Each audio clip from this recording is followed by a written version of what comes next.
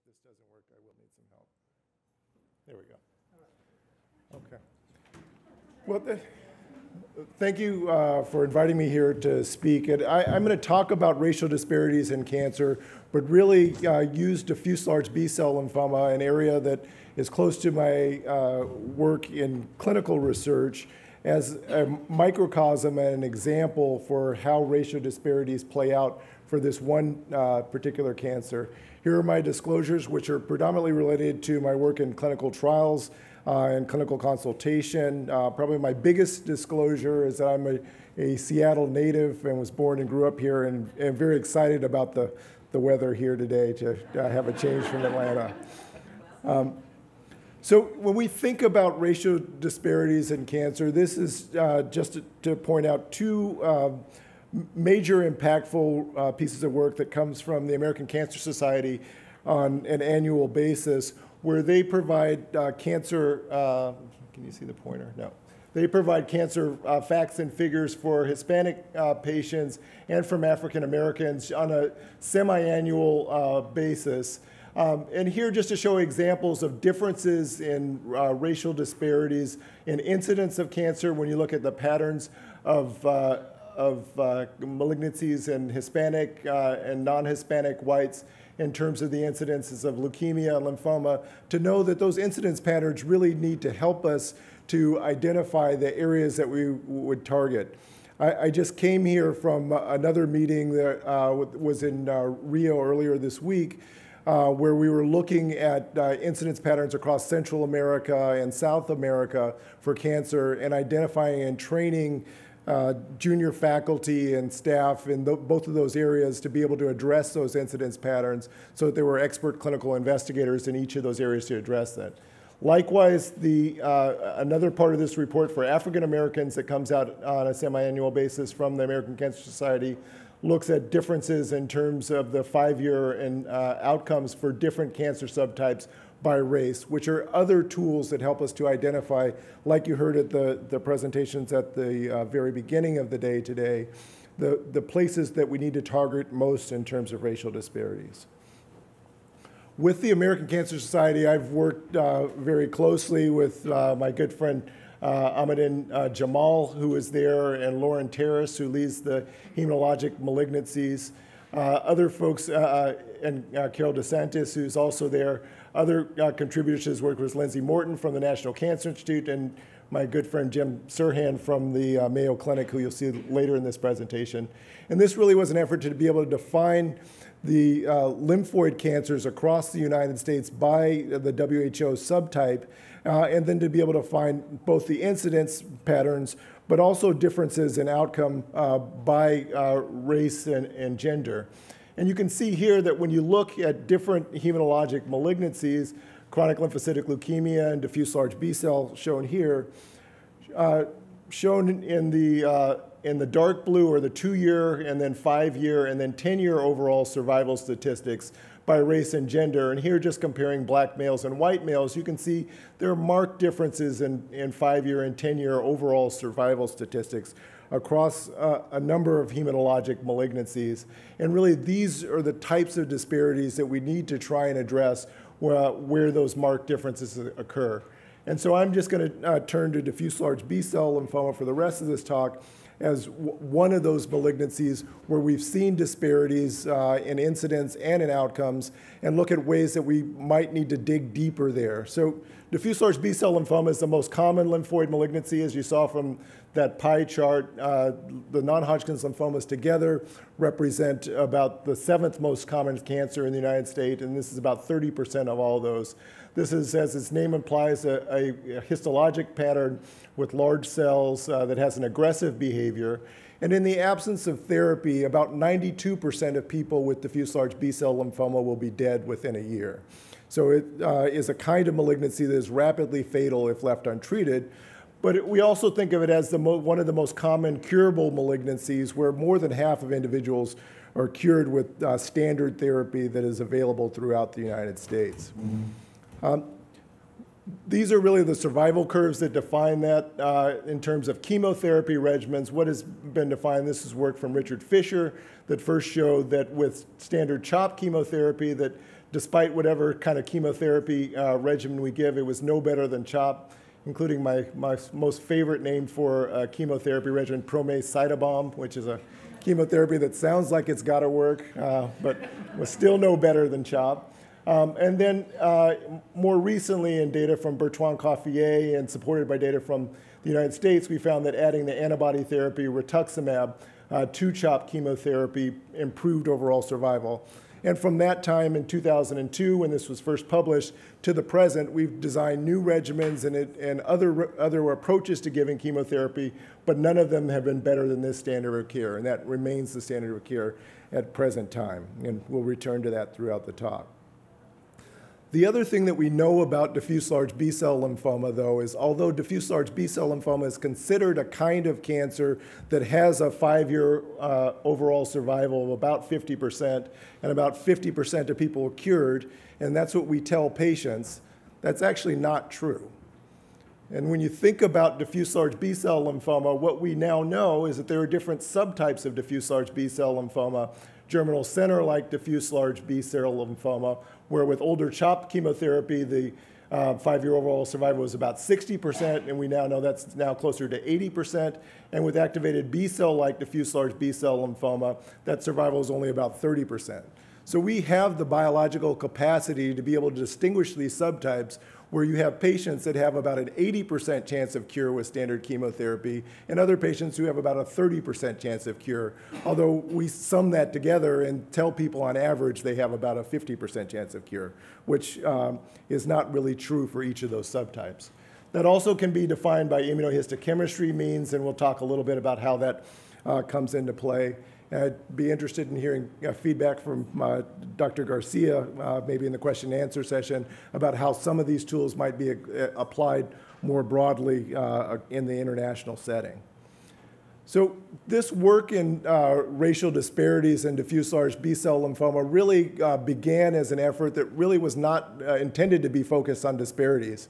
We were doing a very simple study to try and understand outcomes for patients with non-Hodgkin lymphoma broadly and diffuse large B-cells specifically in the state of Georgia, looking to show that the outcomes in the state of Georgia with treatment were relatively similar to what they are in the United States, and that we could do clinical trials in Georgia that would serve as a microcosm for what we saw in the United States. But what that turned out not to be true. That outcomes in Georgia were actually worse than they were in the rest of the United States, and in part related to some of these racial disparities that I'll talk about.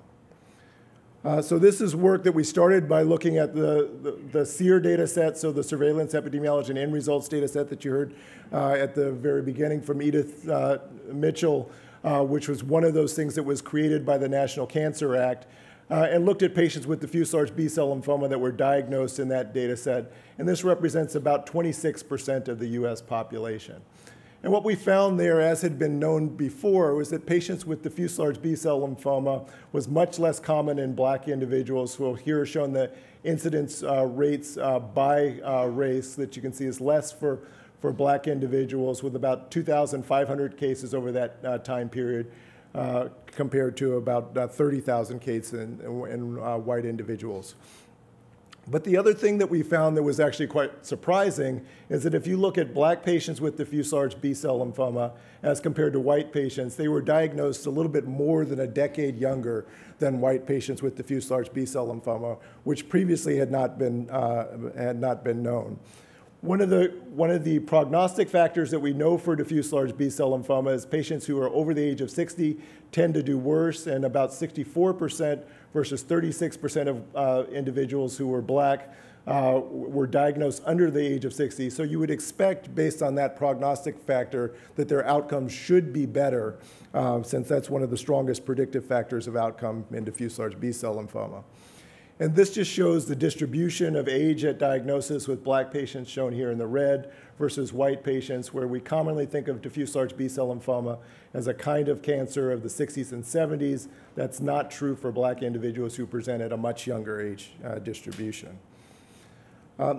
The other thing that, that when this first came out, that this was attributed to something that Dr. Abulafia touched upon, is that's the relationship between HIV and lymphoma, where there's a common association. So one of the first critiques of these findings was that perhaps because HIV was more prevalent in the black population who were diagnosed with lymphoma, that maybe HIV explained these differences in age. And when you look at black and white individuals who are HIV positive with lymphoma, that was true, that it was more common in black individuals and that they presented as a younger age.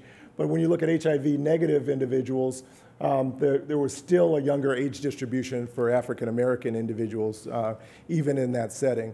One of the challenges with this data set is that now HIV has actually been delinked from the SEER data set, so it's not as easy to be able to get access to these data, but we got it at exactly the right time before that happened.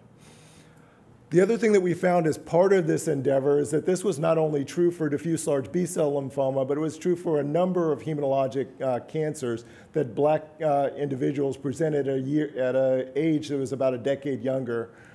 For chronic lymphocytic leukemia, for follicular lymphoma, all of which are diseases that are expected to occur in older individuals, but were occurring in individuals where they were much younger who were African American.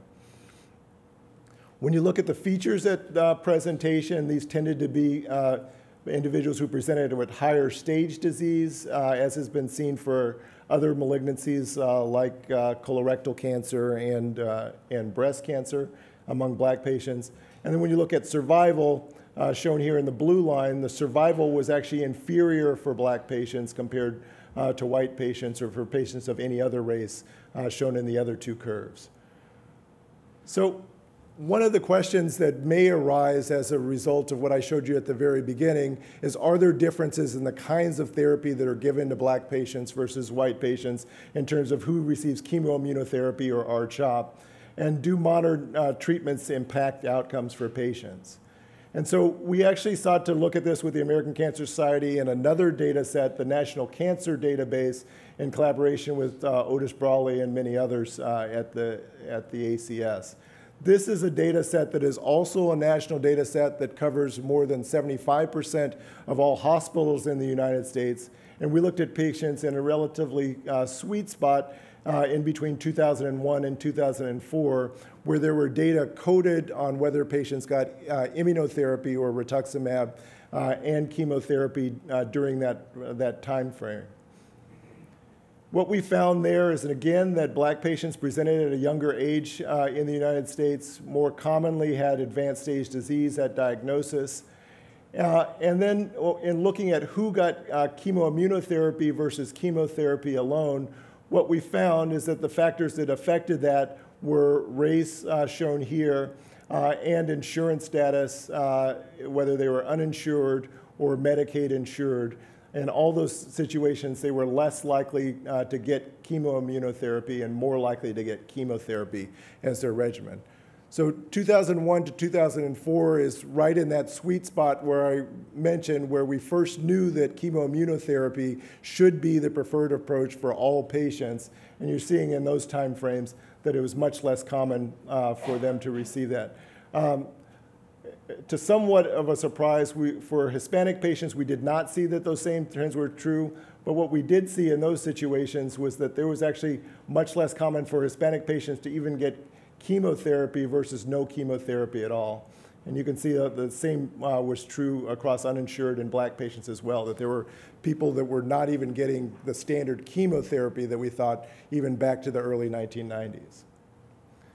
So one of the real challenges during the time frame that we did this work is that we didn't have direct linkages to outcomes, so we could see what the differences were in treatment in this data set. We could see what the differences in survival were in the other SEER data set, but those two were not linked together. And there was really insufficient follow-up to be able to look at outcomes in that setting. And so we started to look at that in another setting where I created a collaboration with the University of Alabama, Birmingham at that time, to look at black and white differences in the treatment and outcomes across our institution and their institution, where we had more complete capture of all the characteristics like diagnosis, the exact use of the chemotherapy that was given, and the outcomes for those patients. And you can see here in this data set, when you look at black patients versus white patients treated at Emory and the University of Alabama, Birmingham, during a little bit broader time range, that as is true for most academic medical centers, that patients treated at the academic medical center were younger than what we see in the general population of the United States. But there still was this age differences in disparity. The other thing that we had there were more complete access to laboratory data. So lactate dehydrogenase, or LDH, is a predictive factor for poor outcomes in diffuse large B-cell lymphoma and other lymphomas. And you can see that black patients more commonly predicted, were associated with having a lactate dehydrogenase that was greater than the upper limit of normal. And so would be associated with poorer outcomes than you might expect. The other thing that we found in this data set is that if you look even in patients that were treated with the exact same chemotherapy, so treated with CHOP chemotherapy, and look at black patients versus white patients, even when they were given the exact same treatment in the exact same treatment setting, there were differences in survival. We did not see those same differences in survival when R-CHOP was given as the standard therapy, so what the current standard therapy is. But with the older standard therapy that occurred in the earlier years of patients who were diagnosed, there was a clear difference in terms of overall survival. This suggests that in addition to the socioeconomic factors that were associated with differences in treatment that might produce differences in outcome, that there might also be biological factors that are associated with these differences in outcome. And if you think back to the slides that you saw earlier about the relationships between biological, social, and economic factors in the multi-level model that you saw from Dr. Ruiz at the outset, that we need to think about all those factors when we're trying to think about how treatment disparities occur by race. So one of the things that we've gone to is to actually try and look back to the biology by race in diffuse large B-cell lymphoma, much in the same way that this similar work has happened in breast cancer. And we used immunohistochemistry stains to be able to separate those two subtypes that I talked about at the beginning, germinal center-like B-cell lymphoma and non-germinal center-like B-cell lymphoma, using tissue microarrays to put that together. And so using those patients from University of Alabama, Birmingham, and the patients from Emory that formed that set that I showed you, we looked at those differences by black and white patients. And here in a relatively small data set of 26 black patients and 51 white patients across those two institutions, what you can see is the more favorable subtype, germinal center-like diffuse large B-cell lymphoma, occurs in about 50 to 60% of people, depending on which algorithm you use to be able to classify them. And those are really close to the expected numbers that you see published in the literature for those two subtypes. Whereas with black patients, this more favorable subtype only occurred about 30% of the time in this population, suggesting that there may be biological differences in this patient population. These were provocative preliminary data that we have used to actually look forward to other settings. But one of the major challenges of these data are that they, one, are not linked to broader populations, and they're not linked well to genomic assessments of those outcomes in addition to the histological assessments that I showed. So from there, what we've done is we actually utilize that with a number of academic medical centers. And here's Jim Sirhan, who I alluded to at the beginning of the talk. Jim and I put together a multi-institutional cohort of cancer centers involving Emory, the Mayo Clinic, MD Anderson, Washington University in St. Louis, the University of Sylvester in Miami, or the University of Miami at the Sylvester Cancer Center, University of Iowa, the University of Rochester, and the Weill Cornell Medical Center, where our goal was to recruit close to 13,000 patients with lymphoma across all subtypes, including a little bit more than 3,600 patients with diffuse large B-cell lymphoma, where we collect clinical data across those patients, but also collect tissue samples to create tissue microarrays, tumor DNA and RNA, and with a central repository of samples from peripheral blood, and additionally collect the clinical, epidemiological, and pathological data for all of these patients to be able to understand what those disparities are. And what we hope to do across the subsets. I mentioned the number of diffuse large B-cell lymphoma patients, but this will also be the largest collection of African American patients with diffuse large B-cell lymphoma ever assembled, and hopefully the largest collection of Hispanic patients with lymphomas ever assembled. These centers that I mentioned were purposely selected. So at University of Miami, we're selectively recruiting Hispanic patients from that population, as well at MD Anderson and Wash U and Emory or in Cornell are the locations where we're recruiting the greatest number of African American patients in this population. And I'm proud to say, so this is our accrual up to our first 2 years, and we've accrued more than 3,000 patients across that time period into this data set, and we just passed 4,000 patients just a few months ago. The second thing that we've done with using this approach to recruitment is we've actually, as you saw in the talk at the beginning, started to geocode and map all the patients with lymphomas across the state of Georgia. And here you can see the population density, the case incidence density for cases of lymphoma within populations. And you can see markedly different density for patients who are African American or black who have diffuse large B-cell lymphoma compared to white patients with diffuse large B-cell lymphoma in the state of Georgia. We've now linked that LEO, or the Lymphoma Epidemiology of Outcomes approach, to our state cancer registry. And we're using the State of Georgia Cancer Registry now to recruit every single patient that's diagnosed with lymphoma in the state of Georgia to be able to collect all those same tissue samples and biological data along with clinical and epidemiologic data for the entire state.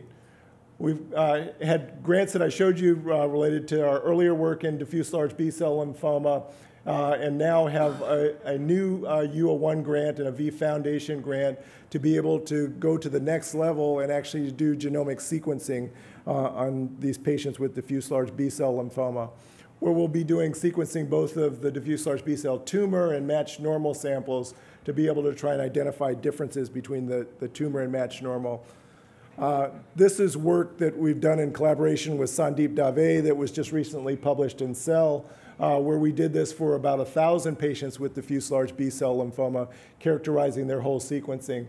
About 100 of those were patients from Emory that participated in that, and about 70 of those were African American patients, where we'll now have the capacity to be able to look to see differences in the sequencing and outcomes for those patients. So with that, I will stop, and I'm happy to take questions at the end. Great. Thank you. Actually, I'm going to introduce you from here. So to stay on target, we're going to move on to our second talk, and so I'd like to introduce to you Dr. Shah, who's a practicing medical oncologist and hematologist. His practice is in Peace Health United General Hospital here in Washington. And his area of interest is health outcomes and health disparities among cancer patients. He's well published. He's presented over 100 times, including in journals and meetings. And he is nationally and internationally known for his work and his global health initiatives, which have been fantastic. He's also had the distinction of developing the nation's first statewide personalized cancer care tumor board as president of the Idaho Society of Clinical Oncology.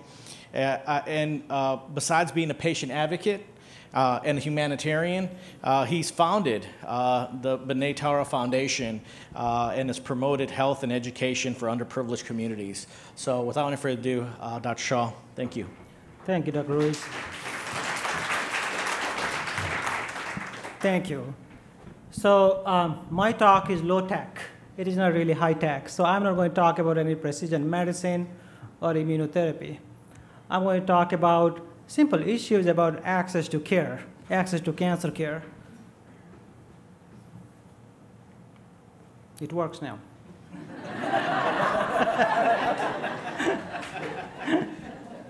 So I do not have any relevant financial disclosure. So do you know how many millions of cancer cases are diagnosed each year? It is approximately 14 to 15 million cancer cases every single year. And it is expected that we would have 20 million new cancer cases by 2025. And the largest number of cases are supposed to be in low-income countries. The countries that do not have enough cancer docs, that do not have adequate infrastructure. So, and as you see, approximately 8 million cancer patients die on an average right now. Now, if you look at this, this slide, so this is the more developed region, and this is less developed region, low-income countries and high-income countries. As you can see, the kind of cancers we see in high-income countries are very different compared to those that we see in low-income countries. For example, esophageal cancer, stomach cancer, liver cancer, these are more common in low-income countries. Cervical cancer are very common among low-income countries. As a matter of fact, cervical cancer is the commonest cause of death among women from cancer in low-income countries. And this is a cancer that can be prevented, that can be treated, and yet it accounts for the largest number of deaths from cancer in low-income countries. If you look at mortality, now in Americas, we have around 21% of all cancer cases and 16% of all cancer deaths. If you look at Asia, has 48% of all cancer cases, 55% of all cancer deaths. Africa, 6% of all cancer cases and 7.2% of all cancer deaths. So as you can see, even though we have large number of cancer patients diagnosed every year, our mortality is gradually improving. However, these are the vast areas. India and China alone account for at least 40% of world population, or 30% of world population, and that is huge. And those are the areas that have large number of cancer patients and largest mortality rates. So what are the challenges? So we have a number of challenges. How many of you have been to low-income countries? Most of you. How many of you are originally from low-income countries? Some of you.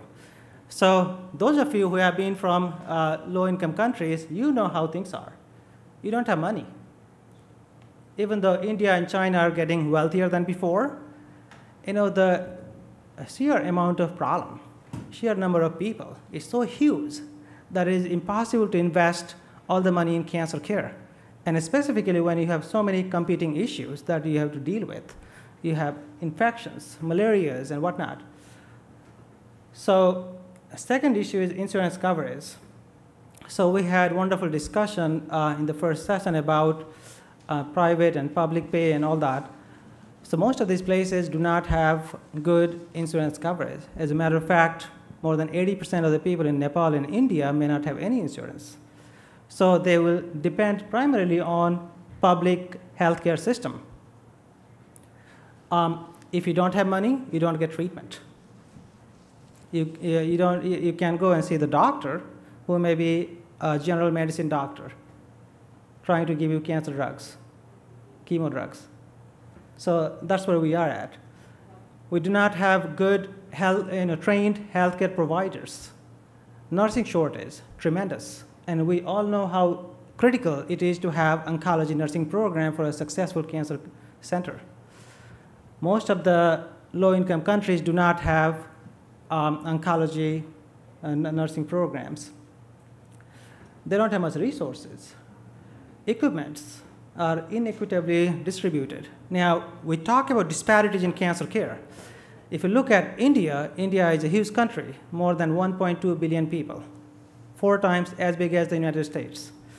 If you go to Delhi, Delhi will have few cancer centers and state-of-the-art hospitals. All right? So Delhi is a major city. So everybody who goes to India goes to Delhi or Mumbai because they are the cities, so they are connected to.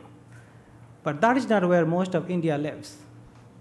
Most of the India lives in rural areas. So if you look at 800 million people in India would be living in rural areas, and they don't have any access to care. They don't have hospitals. They don't have cancer docs. And they don't have, people can't afford care because people who live in big cities are relatively wealthier compared to those who live in rural areas. Same thing with Nepal. Everybody who goes to Nepal goes to Kathmandu or Pokhara. How many of you have been to Nepal? So, sure, so you go to Kathmandu or Pokhara, and these are the wealthiest cities in the country. So Kathmandu alone, it is a city of 2 million people or so, has 2 public cancer centers and a number of private hospitals that provide cancer services. Get out of Kathmandu, there is absolutely nothing. So in a country of 30 million people, 2 million people have great access to care, relatively, and 28 million people have no access to care. So that is exactly what we're dealing with, not only here, but internationally, everywhere. So lack of cancer registries, that is another major, major problem. We all know how SEER database has been. It has been tremendously helpful in understanding cancer care and our problems and how we can help improve ourselves. Those places don't have cancer registries, so you do not know how to create a credible cancer plan, how to come up with preventative plans. So this is something I wanted to show to you. So as you see, Nigeria, it is a country of 180 million people. It has 9 radiation therapy machines and 30 radiation oncologists. And IAEA recommends 1 machine per 250,000 people. So Bellingham, a small town, 200,000 people, where I live, has a state-of-the-art cancer center, all right? And if you look at Nigeria, 180 million people, they have 9 radiation therapy machines. Nepal, country of 30 million people, couple of radon machines outside the, and they hardly have anything outside the capital city. India has 1 machine per 2.1 million people. And the 5 commonest cancers in India, they're breast cancer, cervical cancer, oral cancer, lung cancer, and colorectal cancer. And all of us know radiation therapy is a critical component of treatment of these cancers. So where is Aju? Dr. Aju Matthew is here? No? Well, he recently published this paper in JGO and did a fantastic job in coming up with a physician to patient ratio. So if you look at this, vast areas in Africa have hardly any oncologists. If you look at India, 1 medical oncologist sees 500 to 1,000 patients. Does anybody know the average number of cancer patients 1 medical oncologist sees in America, in the United States? 350.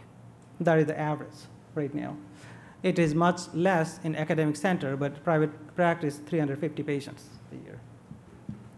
So it tells you the vast differences in a number of the physician availability. So one of the problems is availability of manpower. Question is, how can we make it affordable? Can we treat cancer for $1 a day? How many of you think it is possible? None of you. Well, I'm an optimist. And that's why I'm a cancer doc. So I do believe that with newer technology, I see Dr. Poon, Hoi-Fang Poon, and he's going to talk about technology and all that in cancer care. I think with improving manufacturing facilities across the world, improvement in technology will help us with this. How many of us thought 40 years ago we could buy a state-of-the-art computer for $200? Right? So just because the technology is expensive right now does not mean it will stay expensive 10 years from now. Now, can we think of a better model to improve cancer care or healthcare in general? Can we have a Starbucks model of medical practice where you have drive-through clinics So essentially, a cancer patient comes here. Someone say, hey, how can I help you? Patient tells you the symptoms. Then the nurse is going to take vitals. Physician examines, looks at the data, and provides prescription and advice. Now, as you know, colon cancer patients, you give them treatment. You see that patient in 3 months or 6 months. You have colonoscopy report, CT scan, CEA, and blood counts. Question is, can you find anything on physical examination if CT scan is negative and CEA is normal? Do we truly have to examine that particular patient? Or can we say, hey, you know what? Everything looks perfect. I can see you in 3 months unless you have any symptoms, right? However, our current payment models do not support this model. But I think we need to figure out a way to get rid of bulky hospitals. Any town you go to, the biggest facilities are hospitals, huge facilities.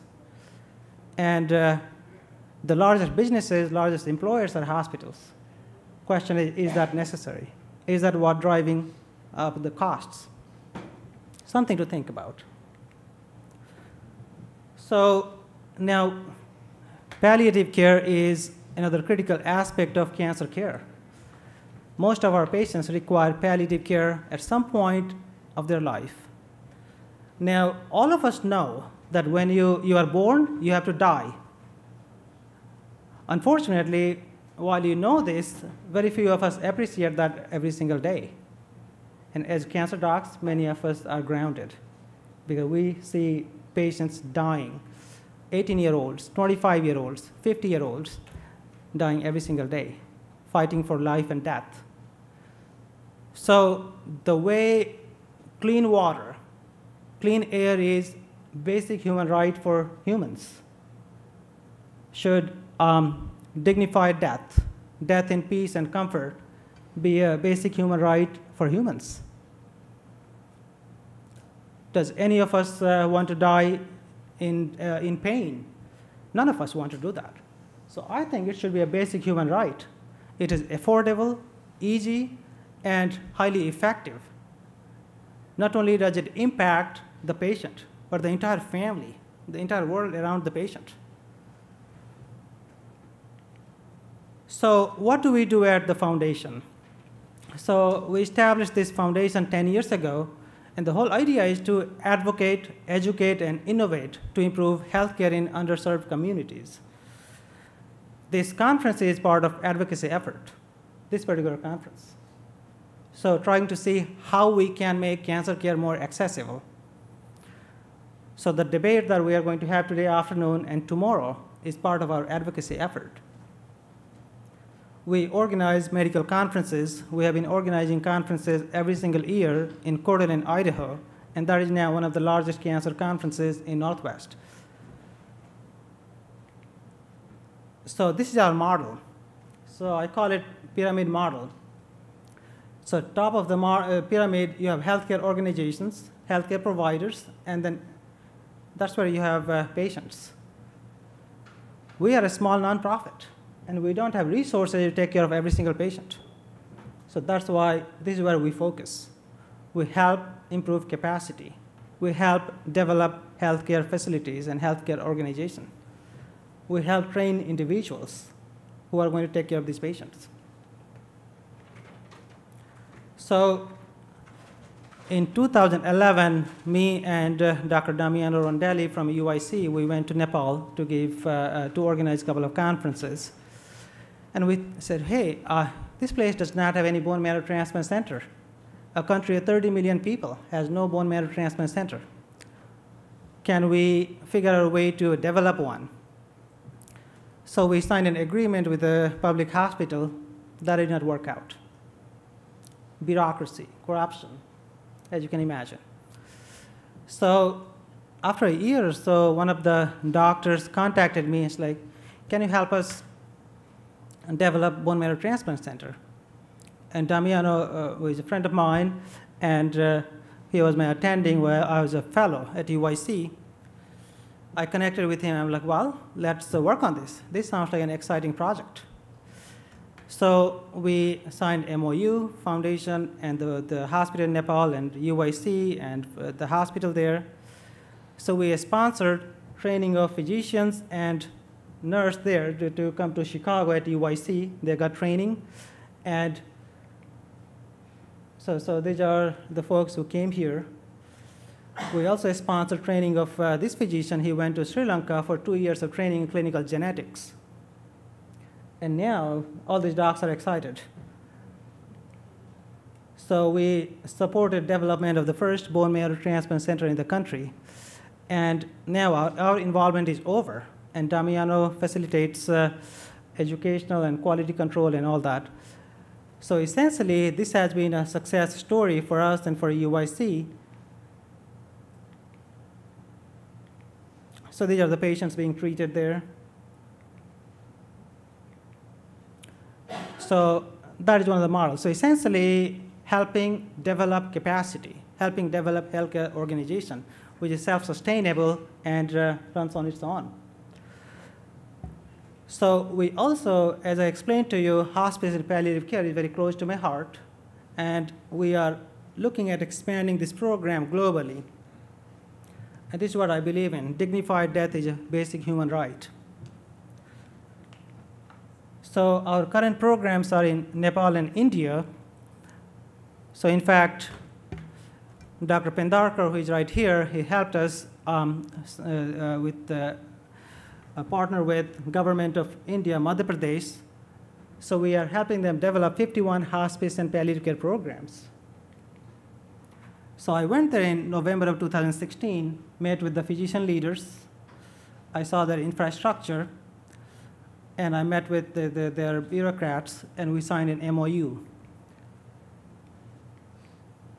So do we have Dr. Walker here? So Dr. Walker here, so he is in Boise and he's based in Boise and palliative care doc. He's one of our board members. He trained this physician from India. We had, we sent a couple of nurses to India. They provide training to 9 nurses there. And now they are going to be master trainers who are going to provide training to other nurses. And this year, at the end of this year, we are planning to go there for a few weeks to provide more training. So we are hoping that we will have approximately 51 hospice and palliative care programs in Madhya Pradesh. It is a state of 73 million people. Had no hospice program, no palliative care program. I met with Secretary of Health at Madhya Pradesh, smart fellow, Harvard trained, and his father was suffering from end-stage disease. And he was telling me how hard it was for him to take his father to a doctor's office. And he was super excited about these programs. So we have developed our own electronic medical record because I think quality control is critical. While we develop programs, we have to have good quality. So the EMRs that we have here that have meaningful use and whatnot, they are totally useless outside the United States. I don't know how useful it is here. So the EMR that we have developed, it is essentially very simple. So a doctor takes history and examines the patient and comes up with assessment and plan after analyzing data. So you have a place to document all that. You have a place where you can look at lab and radiology and pathology. You can see what drugs they're taking, and what kind of allergies they have. So simple medicine. That's what I learned as a medical student, and that's what all of us did. So we are hoping that that is going to be implemented at all our global sites. So similarly, we have developed program in Nepal, and this is a physician we trained, and he's providing services there at patient's home. So it has been tremendously satisfying experience for us. Our next major project is going to be developing a multi-million-dollar cancer center in southern part of Nepal. So this is approximately, this is where it is. So it is approximately 100 miles away from Kathmandu. Now, 100 miles does not take 1.5 hours. It takes 12 hours to travel there. So that is how the traffic and roads are. So essentially, apart from this area, there is no cancer center anywhere else in the country. All the cancer centers and resources are right here in Kathmandu. So we believe developing a cancer center here is not only going to help millions of people in Nepal, but also in India. It is right at the border of Nepal and India. So this is where all the cancer centers are right now. And this is the most populous state with 5.5 million people. This is the second most populous state with 5.2 million people and has no cancer program in that area.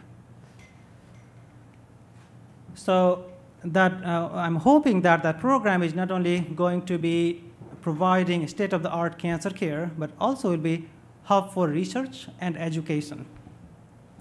So that will be a major project for us. We are in the process of finalizing an agreement with the government of Bhutan, which is in South Asia. So we are going to help them develop their own cancer program. Small country, around 800,000 people, but have no cancer center. They don't have any hospice and palliative care program. So we are looking forward to helping them with this. So how do we do this? Well, look at this. This is what we got in 5 years. This is our revenue, total. This is our staff. All right. And this is what we have been able to accomplish. So we are small, but I think we are mighty. So we want to make sure that we always try to punch above our weight. And we want to make sure every single dollar goes too far to impact as many lives as possible. I would like to thank you.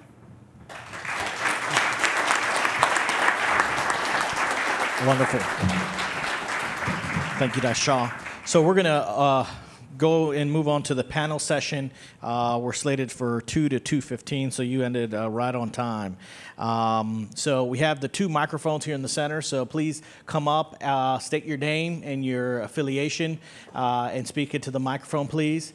So if you have any questions, please come up. I'd like to start with the first question. Dr. Shah, this is for you since you ended on that high point. How can we learn from your experiences, not only in Nepal, but in India, but how do we apply some of those experiences, say, to our inner cities that often, or our rural environments that often are resource poor and are struggling with some of the similar issues that third world countries are? So I guess one of the things we need to look at is how we can understand the local situation. Because, for example, the bone marrow transplant program that has been successful because we understand the local situation there. The first one was not possible because of bureaucracy and corruption, and we failed to understand that partnership. So it is critical that we have credible partnership with community. We need to know the leaders there in the community. We need to know what their needs are. Many times, what you think is right may not be right for them. So it is critical that you have effective partnership. And I think partnership is the key in moving forward. Yes. This reminds me actually of what patient advocates are doing in the US as well. I think the oncology community is realizing, actually just through a few patient advocates, that in metastatic disease, for example, it's not feasible what's happening to get for each trial a separate molecular test and wait weeks for results. And they can do this maybe for 1 or 2 trials at most, and then they're running out of time. And the same with the inclusion criteria or exclusion criteria. I think it was the breast advocacy community that alerted us to some of the issues. But I have a question for Chris. It's really remarkable. You have really dissected disparities in hematologic malignancies. Really, congratulations. How much do you think is comorbidities? I thought it was a lot, but then you're showing us the Herceptin data and showing us that actually got rid of a lot of the disparities, which is amazing.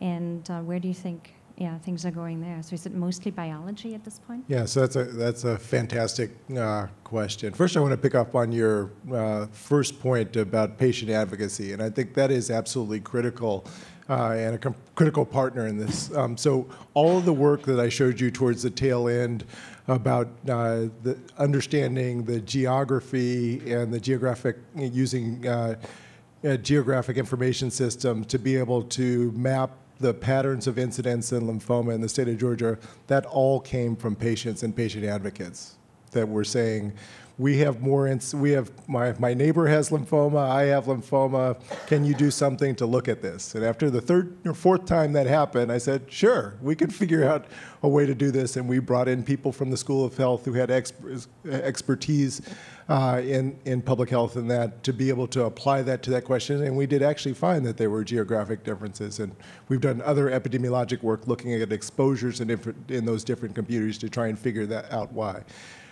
Related to your question about comorbidities, comorbidities does play a role in this as well. It is probably as much of a cofactor as some of the things that I showed you in biological disparities. Obesity appears to play a role, and diabetes appears to play a role in the ways that patients are able to receive completion of therapy. So I showed you at a high level kind of the socioeconomic disparities and who gets any treatment versus no treatment, but there obviously are gradations in who gets completes therapy and their total cycles of therapy as opposed to who doesn't. And that also has an impact, and that's how comorbidities probably impact that as well.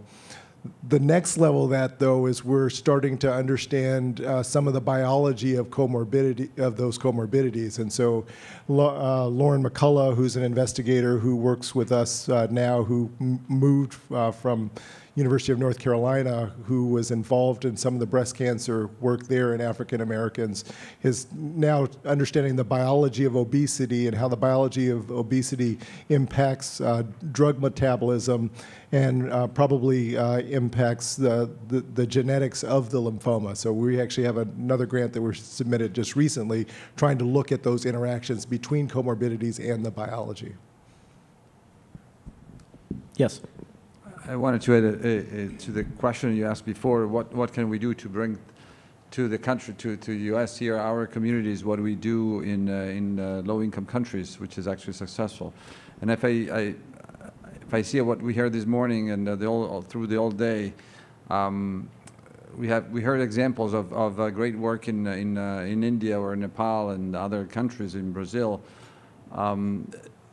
I think there are two elements that, by working with Binay and Binaytara Foundation and developing more projects all around the world, I think we've learned that could be applied to here.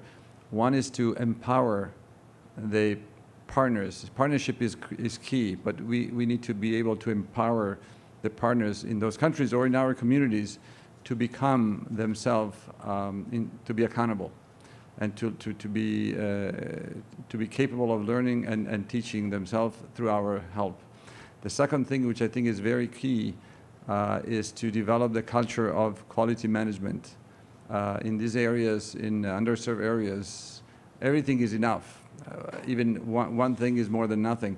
But actually, after a while, it is not really enough. And to develop a culture of quality, even in our communities, poverty is not a limit to quality.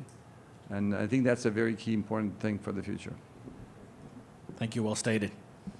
So, Dr. Flowers, a question I have, which really speaks to precision medicine. So in our age, we hear about all the omics, we hear about big data, and I think one of the big questions that comes up is how do we incorporate social determinants in these big data sets? You know, how does that work? Can you shed some light on how to approach that? Fantastic question, and we very commonly start the question of precision medicine from the areas that you talked about. Genomics, like the areas that we're moving to, metabolomics, like some areas that you've been involved with, pharmacogenomics. But the first level of precision has to start at precision at the levels that you were talking about.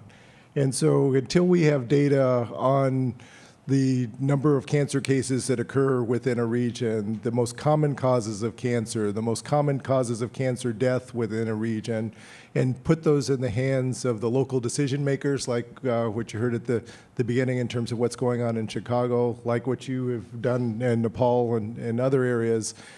We can't have precision until we have precision data at that level. And in many places, we don't even have precision data at those levels in terms of the number of cancer cases, the most common causes of cancer death. And in particular, as we start to get to subsets of cancers, like what I showed you with diffuse large B-cell lymphoma in a microcosm, we need to eventually drill down to those levels in local areas. Once we have those kinds of levels of data and we see that there are disparities at those levels, then we can start to tease apart kind of what all these different cofactors.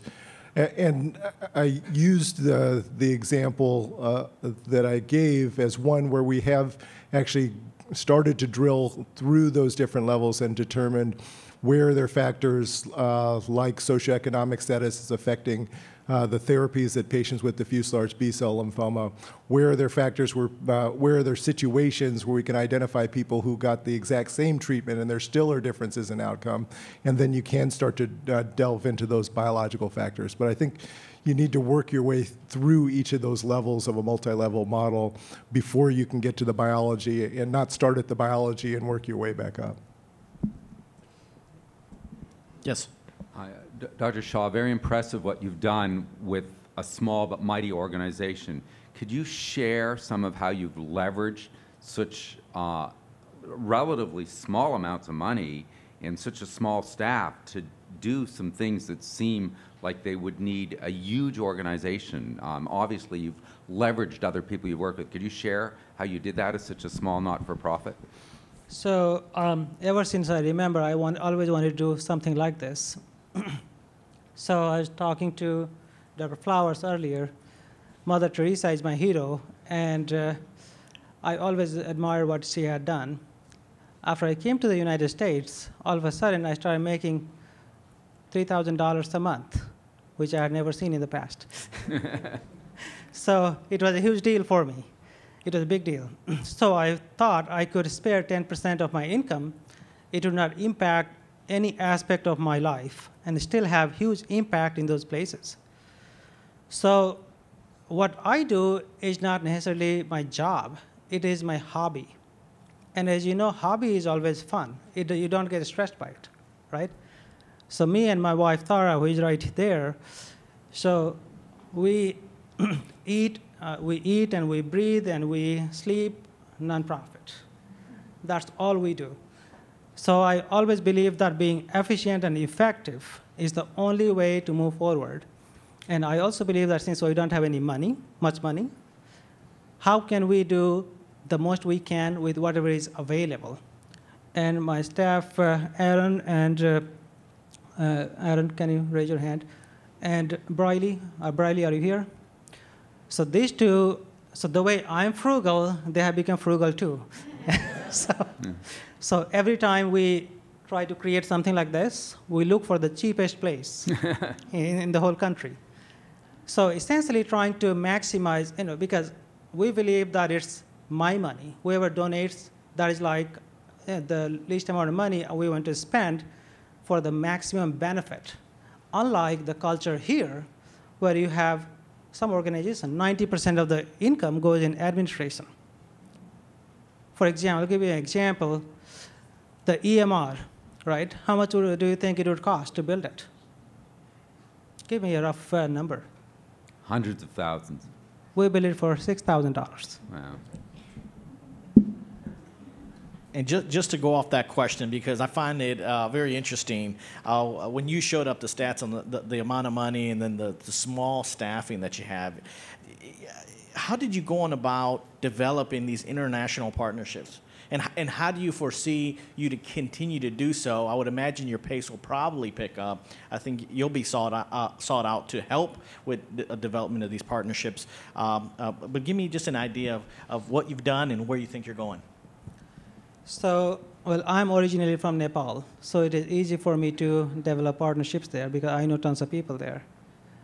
My mother was from India, and I know a lot of people in India. And of course, I have a great friend like Dr. Pendarkar, who has been able to connect me with folks in India. So it was interesting. There are tons of people who essentially connect with you without you realizing they know you. For example, one of the physicians from India, he's from Punjab, one of the states in India. He contacted me on LinkedIn, and he said, well, you need to work with me. I'm like, listen, if there is something that's sustainable, that is doable, I will do that. But if you want me to just give you money, that's not going to work because we don't have money. So he is a really passionate. He kept working on it for the last couple of years. And now he has been able to connect me with government of Punjab and government of Bhutan.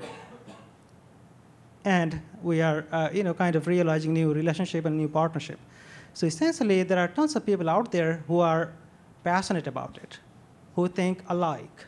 So it is creating a group of people around you who think the same way you think and who have different skill sets and who are smarter than you.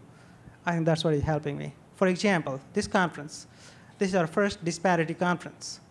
And the reason I have been able to do this is because all of you are smarter than me, and I brought you here.